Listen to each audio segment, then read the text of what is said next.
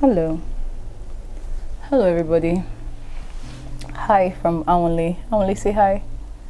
Say hello to the people. Hello. Good afternoon. Welcome back to my YouTube channel. Hi, let's start from hi again. I'm a bit anxious to make today's video. Can you tell? I mean, I mentioned in my last video what today's video is going to be about. So I'm guessing everybody who is here, if you just stumbled upon this video, hi. I'm guessing, you know, those of you who are here intentionally already know why today's video is making me anxious. So let's start from the beginning. Hi, my name is Amara. I am a lesbian woman, creator, filmmaker, living, loving, existing in Nigeria. This is my cat. Awan is like, what's going on? This is my cat, Awan Kego, Simba.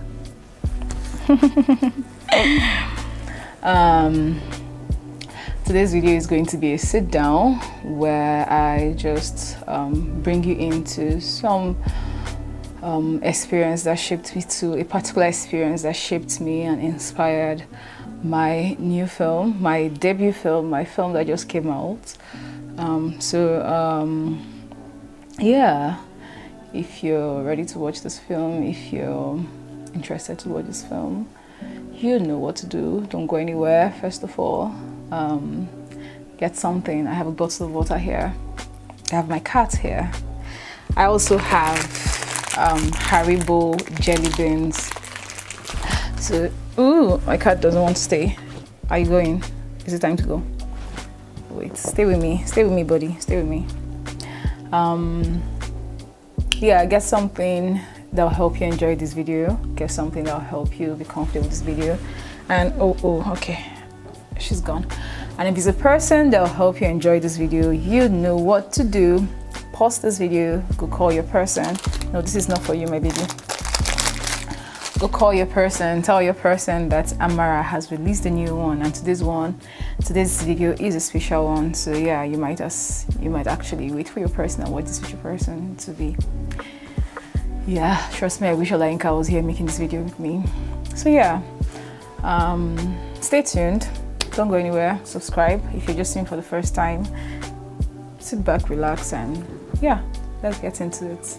So before I start this video, I just want to acknowledge people who I know in person that are going to watch this video. Hi to my sister, hi to Olainka's sisters, that's my partner's sisters. I know you people watch my videos. Hi to our families, basically, right? The video, what I'm going to talk about today, is going to be a bit heavy for you and maybe triggering for you. And I just love for me, I know Yinka had to probably tell the story to her elder sister or something, I'm not sure. But I just love how you people have known this part of Olainka and I's relationship, or you people have, I don't love that you heard about that most of our life, most of this experience was publicized over the internet and you heard about it. Some family members heard about it over the internet. Some family members just, you know, heard more about it over the internet. At first you knew something happened and you knew we were at the hospital for a bit, but you didn't really know details. And you know, we're a queer couple, a lesbian couple with Nigerian families. Of course, there was like a limit and boundary to how much you guys could question us or ask us. So yeah, as you watch this video, I hope this video gives you more like an insight to what we've had to grow, survive, build from, right? This is not just gossip or finally telling you what happened or finally knowing the details of what happened. We're a lesbian couple, we're a Nigerian lesbian couple who we never had a textbook or a guideline or something, or anyone who taught us or showed us the way. Everything we know, everything we have, we built from scratch. So welcome to today's video. First, I want to acknowledge your existence. I hope this video is not too heavy for my family members and Olainka's family members. I just, like, as I was thinking of this video, making the video, it hits me that our families are going to watch this video and it's going to finally be like, oh, okay, this is what actually happened that period. So yeah, I wanted to acknowledge your presence. And my friends, those are my friends, I feel like almost all my friends, I don't know if there's anybody I call a friend that doesn't know the incident I'm about to talk about. I don't know. So yeah, let's get into it. I feel like I should take water before I start.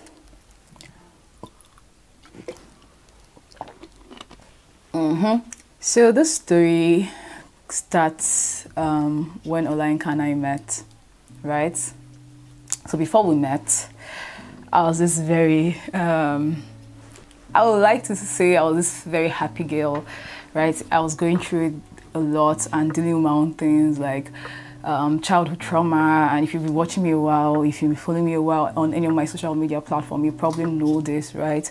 Growing up, one of the most painful thing I was dealing with was just understanding the things that happened to me as a child and why they happened. I mean, imagine just being a person in this life. You're just growing, then things have happened, like the kind of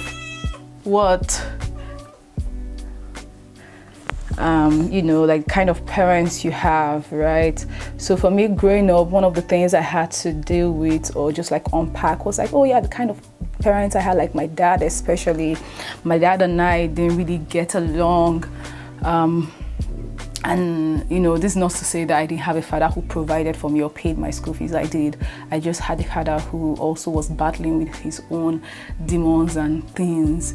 So I got like, I got burnt by that. So growing up, like one of the things I was dealing with was like, yeah, you know, unpacking why that happened, right? I was constantly crying about it and telling everybody who cared to listen to me, you know, like, this is what I'm trying to make sense of. Why would my father do this to me? Why would my father do, like, genocide, things like that? But all in all, I think I was a happy person, right?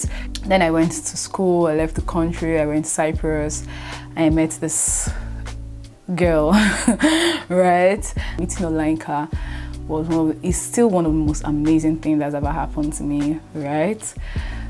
So a month, 2 months, 3 months, 4 months, 5 months into our relationship, we started getting to know more of each other.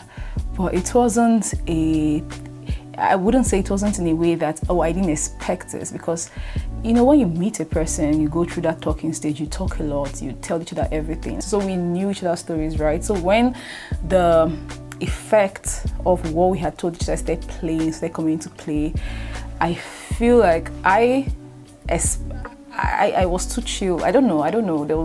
There was a way that it didn't surprise me, and maybe it should have. I was 21, I think. I was 21, she was 24. Maybe it should have surprised me or scared me. No, yeah, the word is scared. Maybe it should have scared me, but it just didn't. And I'm sure, looking back now, even right now, I can tell you the fact that why it didn't scare me is because I had like history with anger. I met this person, like I met this very sweet person. She was really sweet, and things would happen that would trigger her, and she would get really angry, like really angry. She would walk out, she would storm out, she would, you know, bang the door, things like that. And you know, it didn't scare me. It should have, but it didn't. Before Yinka, I was this, you know, sweet, loving, I would like to consider myself a sweet, loving girl who would gather her friends, cook with her friends, host her friends over for like dinner nights, game nights, and things like that. That was things I loved, I enjoyed doing. I enjoyed hosting people, right? I wasn't a violent person. Like, let me first start with that story. I was never a violent person, even far back to like my secondary school. Those of you who went to secondary school with me can confirm in the comment section down below in case anybody watches me, right? I hated violence so much that even when I had like the authority to maybe smack a younger one, like a junior student, or beat a junior student, or punish a junior student, I never engaged in those.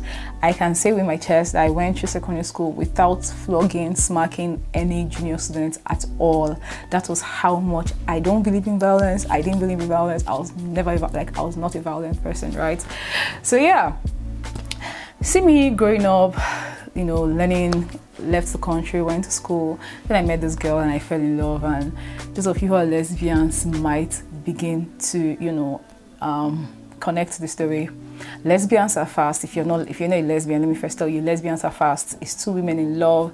The vulnerability is easy. The connection, the comfort, it's easy. You tell each other everything. You're each other's best friends, and it's just soft and warm and all of that, until the anger comes in, until the trauma comes in, until the trigger comes in, right? And Olayinka and I experienced that.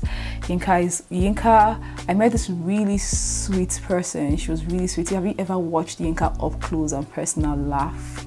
She's so beautiful when she's laughing. She's really sweet. She goes all out for people she loves. She's really kind, tender. When I was in school, she would stay up late with me to like study something that I wasn't understanding. She would do anything to make sure you pass your courses. That was Yinka. That was Yinka I was in love with in school, and it was so amazing, right? And then this person will get angry, will get triggered, and it would be like a whole different other person, right? And that did not scare me. That should have scared me. Maybe if I came from a different background, a different upbringing, when Yinka got that way, it should have scared me, but it didn't scare me. I grew up with an angry dad. I grew up with a dad who could chain me up with dog chains. So a person getting mad, walking out and slamming the door didn't scare me. It made me jerk, but it just didn't scare me. Or a person shouting when they get angry didn't scare me, even though I knew I didn't want it. And I kept on telling her, I don't like when you like. It became a thing where, you know, she would shout, I would shut down, and then when we start talking again, I would tell her, you know, when you shout, you remind me of my dad. Then back then, honestly, I wasn't a social media person. We didn't have language like we do now. We didn't even know, like I did not even know some of the things that I have experienced or people have experienced in my hand have been things that could be called like abuse or this or that. Honestly didn't. I just really, from my upbringing, I just thought this was life, this was people, this was human, and people get angry, people shout. Although I could feel it building something inside of me, right? I went from a person who didn't believe in violence or didn't used to shout, or like when she would shout, I would just keep quiet and walk away or something like that. And I loved this person. I didn't want to leave this person. I also wasn't scared of this thing, so I didn't even find a problem with it. Right? But what then happened on my own end was I kind of drank, I don't know, it kind of like, when I say drank, no, it kind of like woke up like my own beast, right? I remember the first time like I got violent, something was happening between us, and I was just, you know, something just snapped like, no, I'm not your, like, no, you're not my dad. If that man could do this to me, no, not anybody else. I'm never going, like, I legit remember the thoughts in my head the first time I got violent with Yinka. The thought in my head was, you're not my dad. And if that man could do this thing to me and get away with it, you shouldn't be able to, no one else should get away with it. I should be able to fight back. I can't take, like, I was measuring our height, like I was measuring the size. I was like, I can't take this person. What is this? I shouldn't be the person people should do this to. People should shout at, people should. It was a lot, right? And nobody should get there in love. Nobody should get there in love, right? We both, and I'll speak for myself, and I'll speak for the person who I know is my best friend. Even Yinka did not even know. She knew what she was doing was problematic. She knew she was trouble. She knew what she was doing was not okay. She just did not even, did not have language to call out herself. We both would talk about it. We both would hold each other. We both would cry. We both would apologize. We both talk about how these are the things our parents used to do to us and we don't want to be these people. And we would always find ourselves in that circle. One person will get angry. One person will probably try to like, okay, remind the other person, you remember what we said, and the person will probably not hear, and the other person will like be triggered because I know be your mate now. You're not shouting at a fool. You're not shouting at a person who is not wounded too. You're wounded, I'm wounded, right? We're both coming from hard places, right? It's not like one person was coming from love and the other person was coming from survival and the other person's love could like, no, we both were coming from hard places. The only thing that we had in common was that we both really loved and cared for each other. That was a good thing, and that was also a bad thing. It made it so that we both did not leave. It made it so that we both stayed and triggered each other some more and some more and some more, right? Until we were becoming things that we didn't want to be. I remember one time after I started dating Olayinka, I went to visit a boy I used to see, and we had like a minor disagreement, and he was going to walk away from me, and I drew him back, like, don't you fucking dare walk away from me. I remember him coming, like, he actually fell. He didn't even come, like, he lost his balance, he fell. He was on the floor the next minute I looked. Then I remember him standing up and just looking at me like, who are you? Like, that's how much the beast inside of me woke up and took over. He said by shouting back, like, oh, she'll shout and I'll shout back, or should walk away and I'll probably hit something. Like, it started by little things, and it started growing. Like, it started growing. Like, it just, we said, it's like elasticity limits. We start slacking the thing. We start expanding it until it got to a place where we start slacking. So something then happened, right? So one night, Olayinka and I were having an intense moment. Something had happened. I can't remember what had happened, but if I'm to guess, it probably had something to do with the boy I was seeing before the relationship, right? My ex-boyfriend. So we lived in an apartment complex, and he lived upstairs, and once in a while he would either come to the house and knock and check in, or like, we were cool. He was one of my best friends at the time, so we were cool. Olayinka wasn't really buying that relationship, right? She came from a history where girls would date her and date boys, so she was really wounded in that whole having a boy by the side department. She wasn't believing he's just an ex. Like I legit broke up with this person to be with Olayinka, but no, she like the demons would not believe, like, get it, believe it, and hold on to it. They would always like come knocking through that door. So I can't remember what was happening that period. I just remember something had happened. So I left the house just because I didn't want to fight. I was not in the mood and all of that. So I left the house. I went to a hostel complex just opposite our apartment complex, right? I went to see this person I was talking with, this girl I was talking with. Just for the case of this video, because just for the case of this video, actually, I'm going to call people's names. I'm sorry, I know this is part not popular, so they wouldn't know their names. It's just those people would actually understand where they fit in all of this. So the girl's name is Wumi. So I went over to Wumi's room. It was okay, then it was 12 midnight. And the security in her hostel was knocking and reminding people to tell their guests to leave because it's past guest time. So the security came to her room and asked me to leave because I was not, registered with the hostel. So I left. I had to go back home. I went back home thinking, oh yeah, the house might be cooler. But I went back home. Yinka was still in the mood, and I was uninterested. I just remember that night I was not interested. Usually when Yinka was in the mood like that, after a bit, I'll probably be interested. She's my friend. I'll sit her down. I'll give her attention. Yinka used to be like this huge, big baby that needed attention. Like, anyways, so that day I was not in the mood. I was just like, I was not in the mood, right? And then I get back home. Yinka was so angry.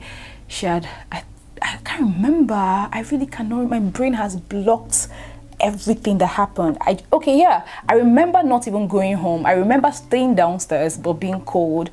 Then I asked my ex to bring me a jacket. Oh yes, I remember. That's what happened. I didn't go upstairs. After I left Wumi's room by midnight, I didn't go upstairs. Like, I was legit, like, guys, if you've ever been in a toxic relationship, you understand there are sometimes when you're just completely drained. Like, you don't want to have a conversation. You don't want to have, you know it will be a fight and you don't want to fight. You're just drained. I was ready to sleep outside that night, as if my spirit knew. I did not want to go home. So I tell the boy I was saying, I also want to call his name, but you know, Joseph. His name is Joseph. So I tell Joseph to bring a sweater for me, a jacket for me or something. So he brought it downstairs. Also, I didn't want to talk about what was happening in my relationship. I mean, I broke up with this person to be with this person. Now I'm this whole different person. I'm in this toxic relationship. Of course, I don't talk to you about it. Of course.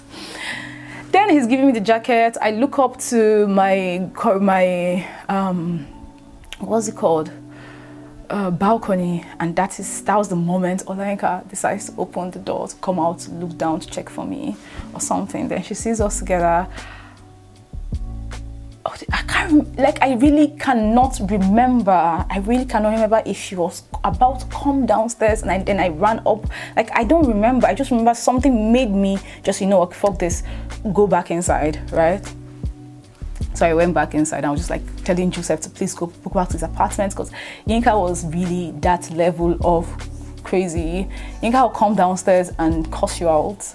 Like, she was young, come on. She was young, traumatized, and going through a lot of things. No excuse, true, but like, yeah. So I didn't want her to encounter Joseph. I didn't want Joseph to encounter that. So I was just like, okay, thank you for the jacket. Just go. And then I think I went back upstairs. So I go upstairs, and we're having this whole round of just like, I legit was just perambulating, trying to make sure there was a separation. It's not like Yinka gets physical. Yinka was like, do you understand? Yinka was I was the first person to get physically physical with Yinka before she was physical with me. Like, the first person who slapped who in our relationship was me. Yinka wasn't a physical person. It's just, she got annoying in a way that it was in your space. Like, it would choke you. She was a big baby in a way. Like, Yinka wasn't the kind of angry where she'll get angry and leave. Her anger will make you uncomfortable, right? Like, it was, anyways. So I kept trying to like create distance between us. There was like the time where I was on this side of the couch, she was on this side of the couch. So I was just like, yo man, just leave me alone. Just leave me alone. I remember that night I was just like, leave me alone. And the more I was doing leave me alone, the more she was just like not getting it, because I'm here angry, needing love, attention, and she was a baby. And you're over there giving me space and acting like I'm going to beat you. So you feel the need to want to prove, but you know I'm not going to beat you. Babe, just like, it was, I don't know, and I'm not even trying to make excuses for anyone as I'm explaining the story. It's just, we were in the trenches of toxic relationship, y'all. Yinka and I were in the trenches, honestly. So I was just like, leave me alone. Like, okay, then I made to reach for the door. I made to go for the door. Then she rushed and she blocked me. There was like the time she rushed to block me. I made she did that. There was a knife. We stayed in a what they call this studio apartments. The living room had a kitchenette, right? There was a knife in the counter of the kitchenette. Honestly, I seriously don't remember what I was intending for. I just know I just needed this person to get away from my road. This was past midnight. This was like 2 a.m. or 1 a.m. or something. But I would rather be outside than be here with this person. That was all. So I took the knife. I said, leave me alone. Leave me alone, Yinka. Leave me alone. If you come close to me, I'll stab you. And Yinka didn't. Yinka was such a baby and stupid. Because Yinka just saw that as a come close to Amara. This is silly, come close to Amara. So she made to come close to me, and I pushed. Guys, it was a push with both hands. I pushed her, like I swerved her behind me, like pushed her into the bathroom, and then ran for the door. I didn't even think that I was holding a knife. I ran for the door. I was about to close the door when I heard Yinka scream, babe, I'm hurt. Babe, I'm hurt. I thought she was lying. I even closed the door. But I was like, what if it's not a lie? So I opened the door. I ran to the bathroom. I opened the bathroom. All I see is blood and Yinka on the floor and holding her neck. I don't remember I don't remember the sequence of events. I just know I was like, I ran between car, then ran upstairs to like my ex-boyfriend's house, and I was pounding the door like, Joseph, please, Joseph, please, Joseph, please come and help me. Like, he's coming out with his friends, with his housemates. Everybody were running down to my apartment. We were looking for my car keys because we had like this car we were renting. We found the car keys. I think Joseph was the one who carried the car keys. His friends, his roommates helped carry his car. Then we went downstairs and they put her in the car and they drove us to the hospital. Immediately we get to the hospital, they admitted her, they took her into emergency. The church behind, the church close to me distracted me so much, but I've already started, so I can't even stop now. Anyways, and let's just continue. We get to the hospital, they admitted her immediately, they put her in emergency. The hospital were obligated to call the police. They called the police came, police sat with me, interrogated me, they stayed with me until she woke up, because they said they can't leave me until she wakes up and gives them her own statement. They need to know that I didn't attempt to kill her or anything. So the police stayed with me, and you know, I have to narrate with some white police, Turkish policemen, you know, that I'm in a relationship with this person and we're fighting, and you know, I was so shaken. I told them everything and they took down my statement. So we call I think on the way to the hospital, Joseph's roommate was asking what happened. I couldn't even think. I just said, she fell. I didn't say anything to them. I was like, she fell in the bathroom. So when we get to the hospital, that I was telling the police that, you know, we're having a misunderstanding. I was cooking, I was in a knife, so I pushed her. That's what I told them. So the police stayed with me until Yinka wakes up, and they asked her, and she gave her statement, and she told them it was an accident. Like, I was outside when they went in to meet her, and she told them it was an accident. So they came back to meet me and said, yeah, the patient is awake. She said it was accident, so you free, you go, you all of that. So I could go in, I could see her. And I went in to see her.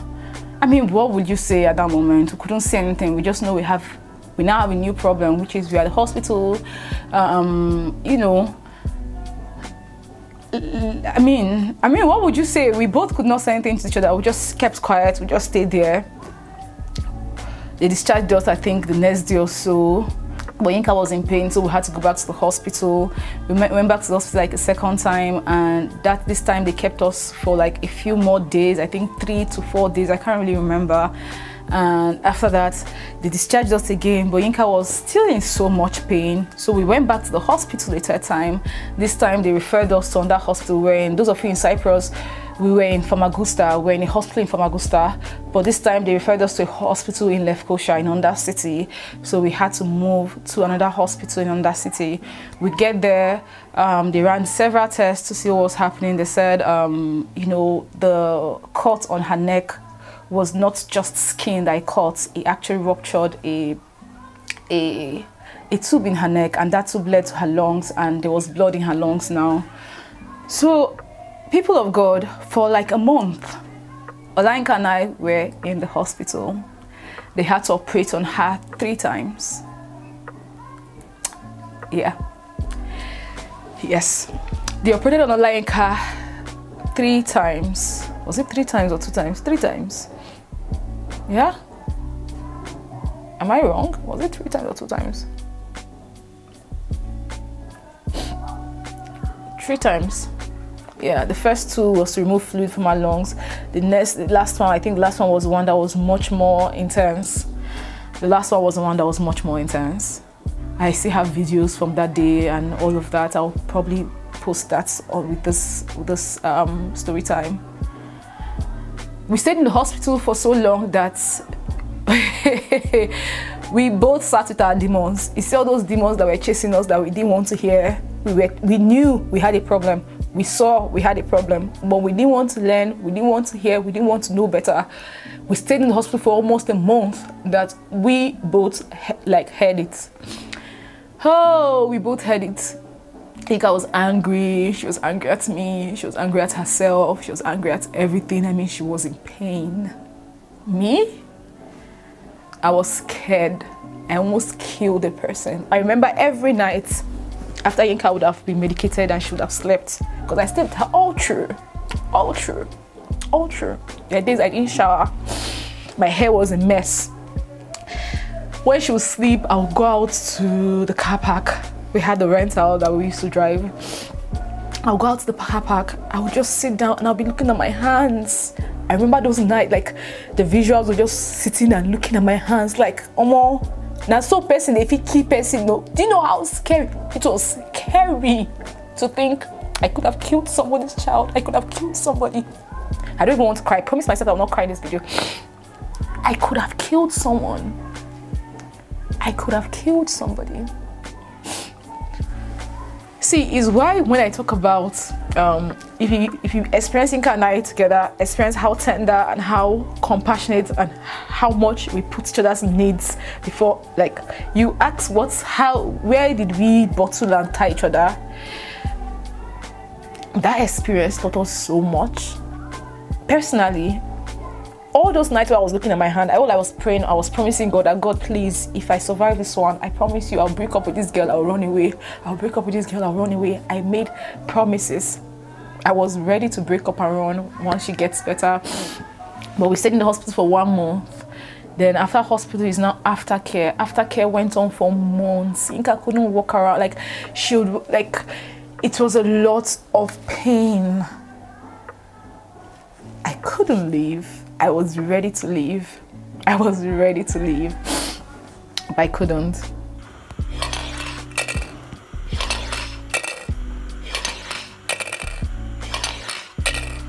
And during those period of taking care of her, she became this really, I experienced another side of her, because I saw her depend on me for like a lot, to shower, to stand up, to do this, to do that, right?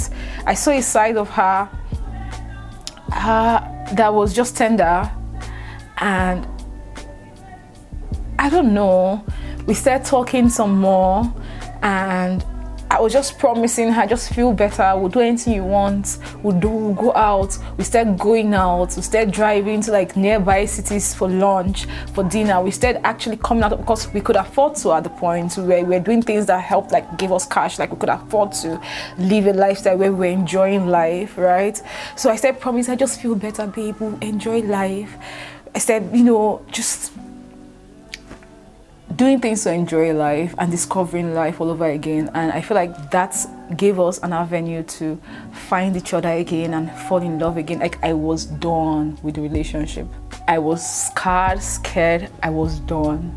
And it wasn't just me. That experience scarred us in so many ways. Even with ourselves, there was this rift between us. What held us, what kept us. I can tell you for a fact, like for the 2 years in our 8 years relationship, Yinka and I were more of friends than lovers, you know. And that was even the period where we seriously talked about polyamory and experiencing other people and just seeing that, because we needed to make sense and unpack the experience we just experienced. So meeting, talking to other people was one of the ways we just like, yeah, you should. Yeah, I actually would not lie, that helped. Opening up our relationship helped heal that experience, because we were able to, for me, I was able to just go out and cry about it. Like, I remember the first time I met up with someone like that. This happened in the year 2017. In the year 2018, I remember the first time I spoke to somebody that was not my partner about it, that was not my friend about, like my friend Shola knew about it, my ex, like they knew, we just didn't talk. That was a scary experience, so we don't talk about it. we all just know what happened, but we don't. It was a very scary experience, right? I remember the first time I talked about it, polyamory was the channel that polyamory gave me, a channel to be able to like open up myself to somebody in safety, to like talk about it. And in 2018, I met up with someone in Lagos, Bogobiri Hotel, and that was the first time I just spoke about it, right? I was meeting up with this older woman. She was married at the time, and she seemed older, wiser, smarter, more knowledgeable. So I trusted her, and when we started exchanging our traumas and everything, that was the thing I wanted to talk about. That was the thing that was heavy in my heart. So that was the thing I just cried about. That was the thing I spoke about. So in 2018, I met Oyaedu. and she was the woman who I spoke about. She was the first person I cried to about this. She was like,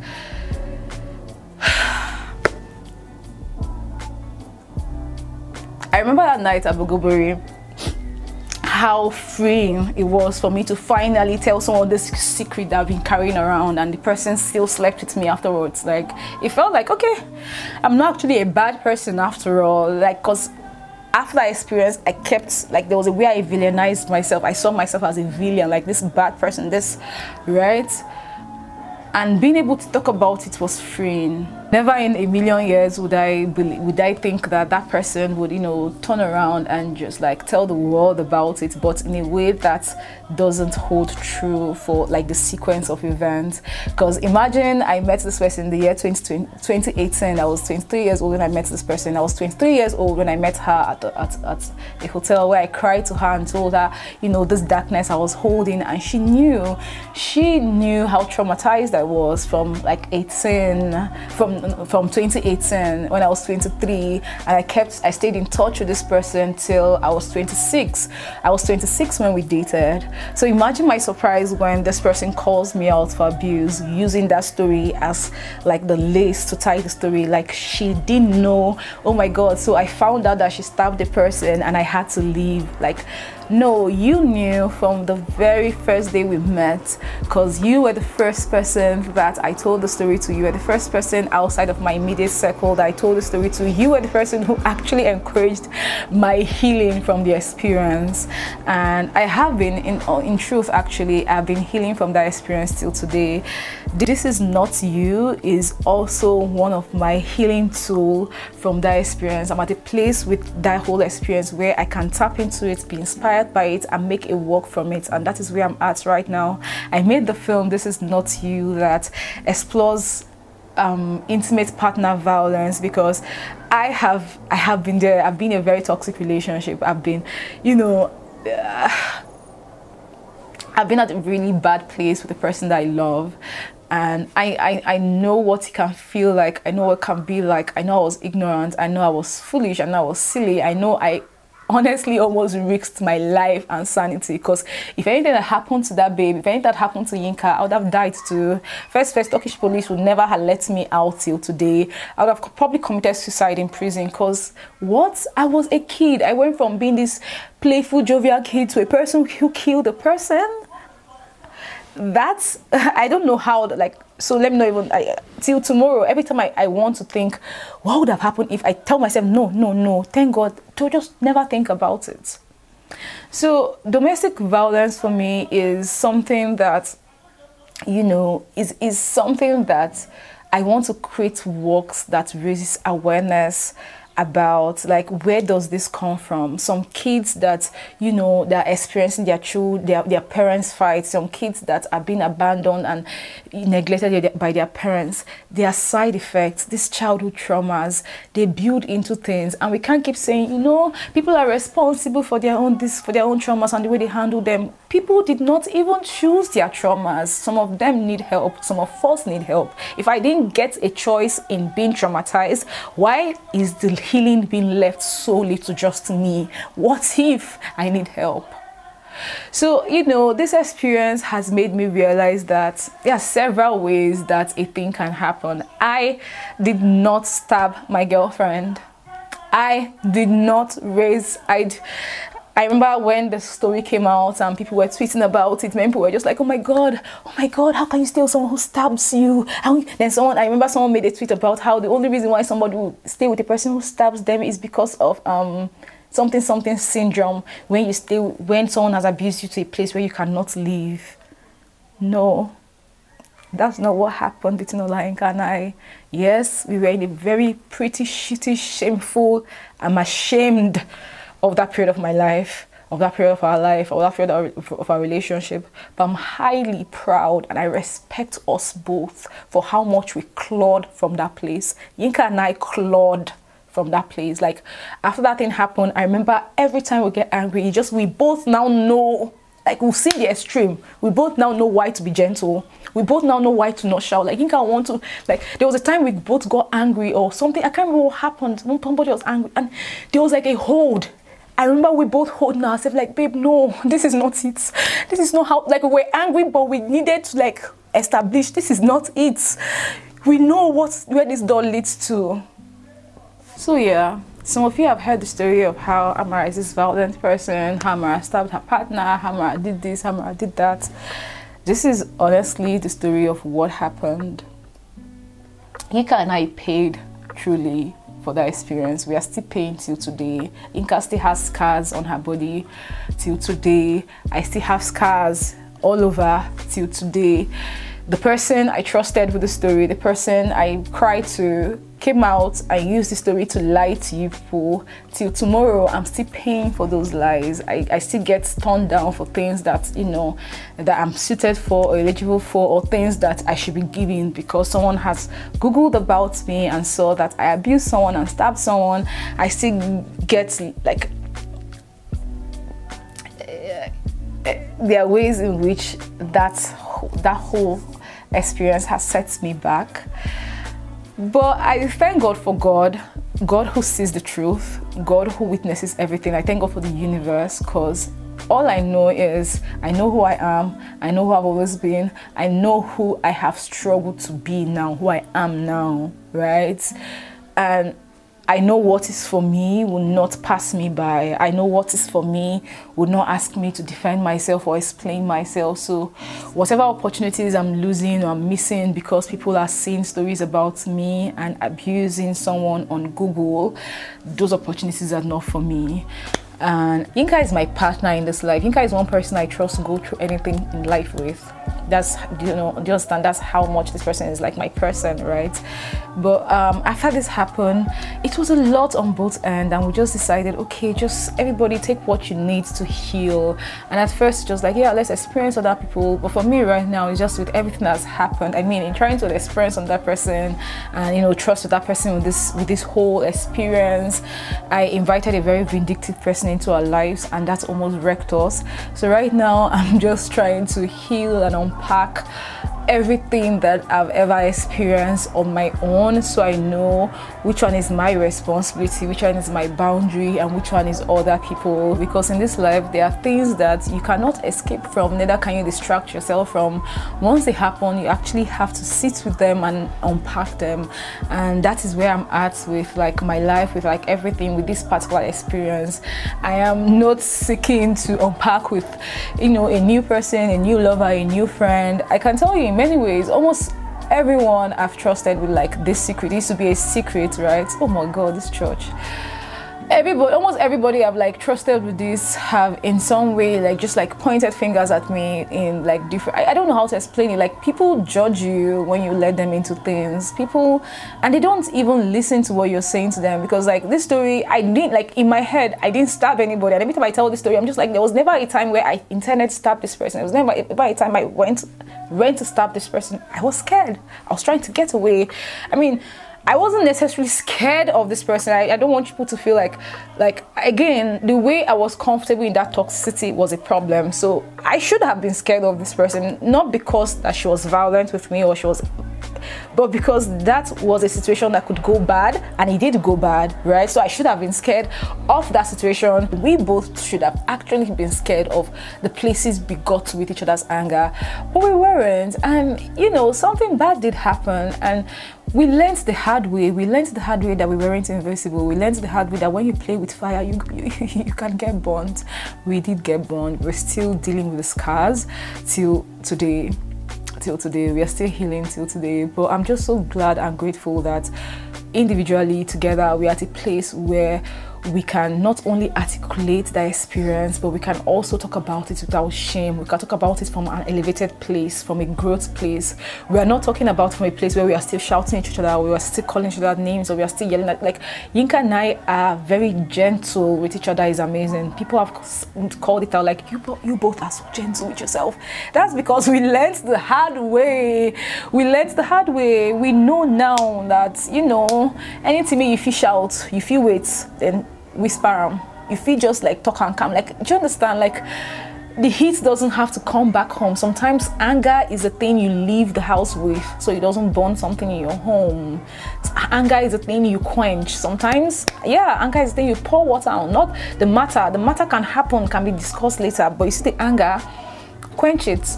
We both know now why, you know. So yeah, I'm just so glad we are at a place where we can talk about this from an elevated place. I mean, look at me. I made a walk inspired from everything I've learned about this. I never wanted for you people to hear about this the way you did. I knew one day I'll probably share about it with you. Like, I would probably share this whole experience with people on YouTube.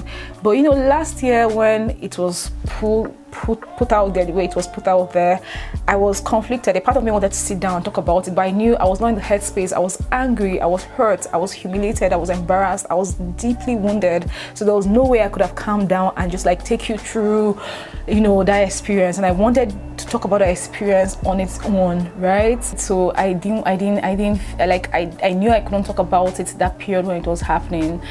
But yeah, I didn't want people to find out the way you did, and in many ways I even want to say, oh, I'm sorry the way you found out, but it wasn't my call. It wasn't my call. I remember somebody tweeting about it last year saying, if somebody stabs someone, it's not a secret people should keep, people should talk about, people should call them out. But that was not what happened. This woman had known about it for at least 3 years, 4 years before she called it out the way she did that period. Do you understand? Like, it was actually a secret that she could have kept. It was never her story to tell. It was a story that would have been told someday. But you know, I'm glad I'm here to tell you, to share with you the story now, and to also tell you, Omo, if you're in that situation, if you're in a similar situation like what I just described, you both should leave. You both should leave. Leave that situation and run. Carry your friend and run. If that person is not your friend, then you run. If you're in a sinking ship with your friend, what would you do? I remember writing so many poems that period, just talking about being in a sinking ship with the person I loved the most. If you're in a sinking ship with your friend, what would you do? Yinka and I had to learn how to swim. We left that ship and we swam to the shore. Please run. Please run. A burning house is not safe enough to keep you warm. Please run. All right, lesbians in the house, you know, once women tap into that anger that is buried inside of us, once it opens up, there's please run. Figure out how to run. Therapy, that is what therapists do.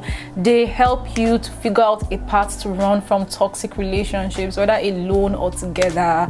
I'm not even saying stay there and fight for it. I'm not, because your situation and my situation might not be the same. Your friendship with this person and my friendship with Olayinka might not be the same. If I know what I know now, then I probably would have even left Yinka and ran away, honestly, to be frank. But you know, so yeah, therapy, seek for help. Everybody seek for help. A burning house is not safe enough to keep you warm. So talk to someone, talk to a professional. All right, I am against violence of any kind, not even in relationships, even like senior beats junior, brother beats sister. My siblings know. It was very confusing for my siblings to watch me be dragged for abuse and violence, and they know me as this person who gets so what's the word, disappointed with them when they fight. I am against all form of violence, all. I know once that can of worm opened for me, it took me a while to be able to like take everything out and throw them away and close the can. It took me a long while because I too did not know that I had anger inside of me. And having someone who was like, you know, who was navigating their own anger, who was tasting their own anger like that, triggered mine to blow up. I did not know that was possible. I thought, you know, you can be A, I can be B. You won't influence me, you won't color me.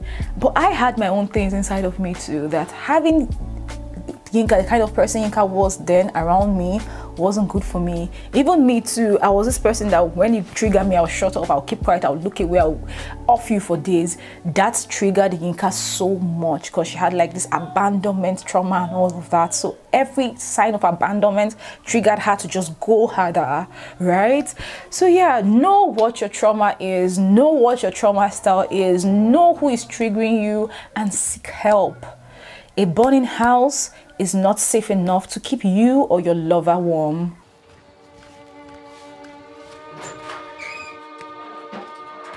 Babe. Babe.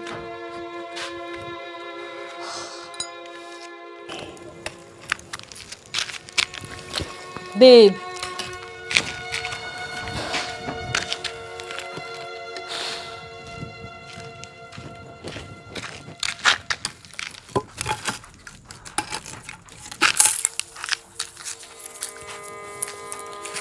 Babe, hey. You know I can't fix it till you tell me, yeah? We talked about this. Again, I'm really just trying to help. Help?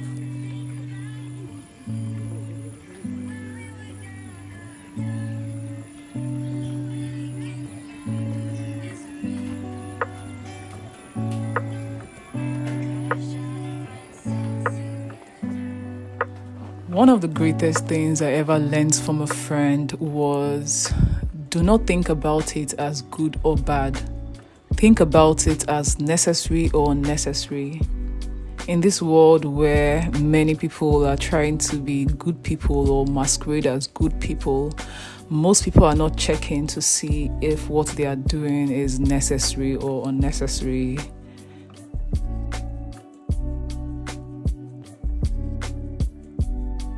I have shared my life, my love, my stories with you over the years, and once again I'm hoping you don't look in to see or check for a good person or a bad person. I am hoping you see what was necessary and what wasn't, and at the end of the day we all look inwards to grow and not to judge ourselves. Thank you for being here.